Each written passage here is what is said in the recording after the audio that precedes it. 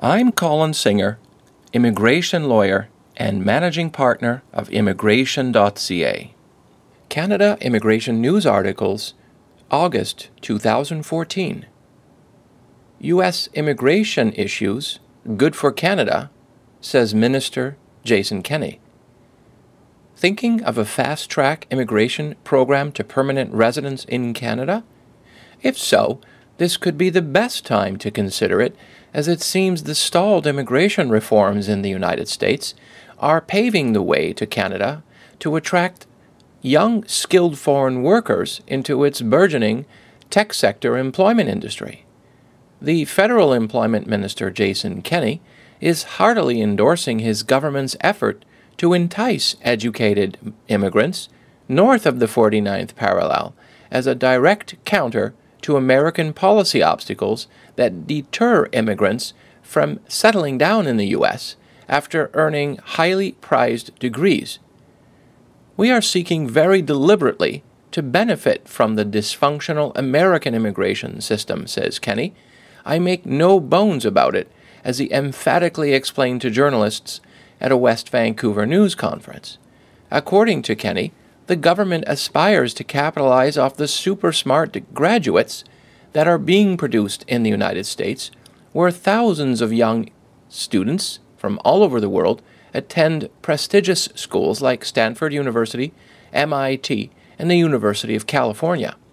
He said that Canada plans to aggressively promote the opportunities it provides, which includes its budding startup visa program and its incoming fast-track program to permanent residence for entrepreneurs who wish to launch companies but find themselves blocked from procuring green cards in the United States. The government plans to issue a maximum of 2,750 visas for each year of the 5-year pilot project, which is limited to entrepreneurs who already have the backing of a venture capital firm in Canada. If the United States doesn't want to open the door to permanent residency for them, that door will be opened in principle for them to come to Canada, says Kenney. Last year, Kenney had traveled to the San Francisco Bay Area, where Silicon Valley had already claimed about 350,000 Canadians and campaigned for foreign talent. The federal government put up a massive billboard with a giant red maple leaf advertising directly to foreign nationals burdened with U.S. visa troubles. Kenney said that the Pivot to Canada billboard generated massive interest and buzz in the Silicon Valley high-tech sector. Questioned whether Canada may get any criticism from the U.S. for openly courting its grads, Kenney mentioned that he had raised the government's objectives very openly in Washington. And the U.S. advocates for immigration reform have used Canada's activity there and the Silicon Valley scenario as an argument for comprehensive immigration reform in Washington, he said. We'll leave that to the Congress and the United States presidents to evolve their immigration policy.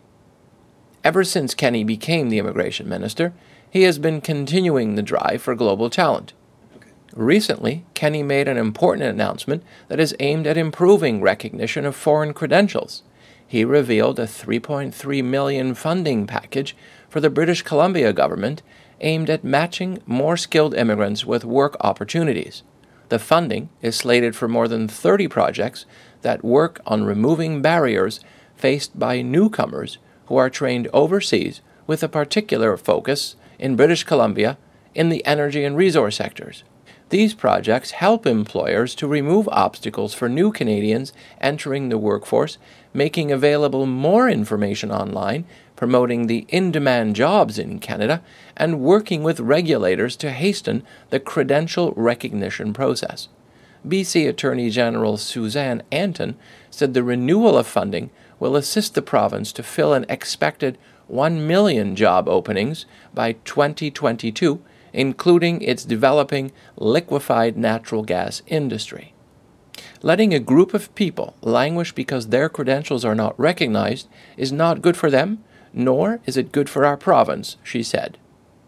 Source: Global News.